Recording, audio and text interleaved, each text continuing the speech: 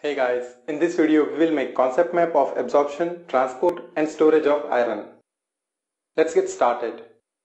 Dietary iron is in two forms. Inorganic iron, which is found in plants, and heme, which is found in animal sources. Heme is absorbed more efficiently than inorganic iron. Inorganic iron forms complexes with other substances in food like phosphate, oxalate, tetracycline, etc. These complexes are not absorbed and are lost in feces. On the other hand, heme do not form such complexes. This explains to some extent why heme is absorbed more efficiently. Now let's see the process of absorption. Absorption of iron mostly takes place in duodenum.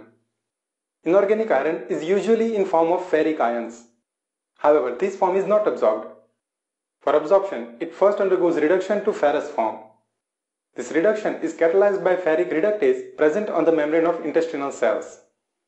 The reduction is supported by ascorbic acid, cysteine, acidity, etc. So presence of these things in lumen increases absorption of iron. Now divalent metal transporter 1 present on the membrane of androcyte carries out uptake of ferrous ion into the cell. Heme is taken up into the cell by heme carrier protein 1. In cell, heme is split by heme oxygenase to produce biliverdin and ferrous ion. From here, ferrous ion has two routes to go. First one is oxidation by peroxidase to form ferric ion. This in turn binds with apoferritin to form ferritin. Ferritin in androcyte is part of iron storage in body. When needed, ferritin frees up ferric ion, which in turn is reduced by ferroreductase to regenerate ferrous ion. The other route is extrusion into the blood. This is carried out by ferroportin present on the basolateral side of the androcyte. Which route will iron take depends on body's need.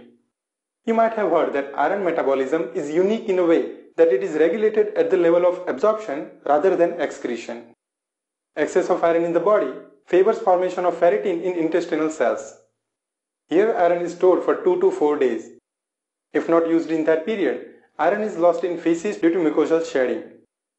On the other hand, lack of iron favors its absorption into the blood. This in turn will also favor separation of iron from ferritin. Now let's go to blood. After extrusion from enterocyte, ferrous ion undergo oxidation to produce ferric ion. This oxidation can be catalyzed by hephaestin present on the enterocyte membrane or ceruloplasmin present in the blood. Ferric ion then binds with apotransferrin to form transferrin. Transferrin is transport form of iron.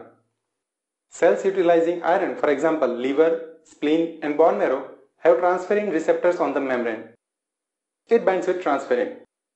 Receptor transferrin complex thus formed undergoes endocytosis into the cytoplasm.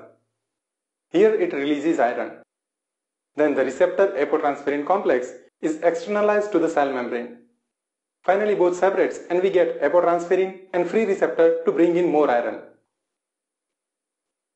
Iron in the cell is utilized for various metabolic needs. Excess iron binds with apoferritin to form ferritin. Some of the ferritin gets converted to hemosiderin. This ferritin and hemosiderin represents iron storage in liver, spleen and bone marrow. That's all about absorption, transport and storage of iron.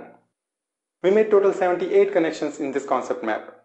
I hope you got them all. If you like this video, please share it with your study partners too.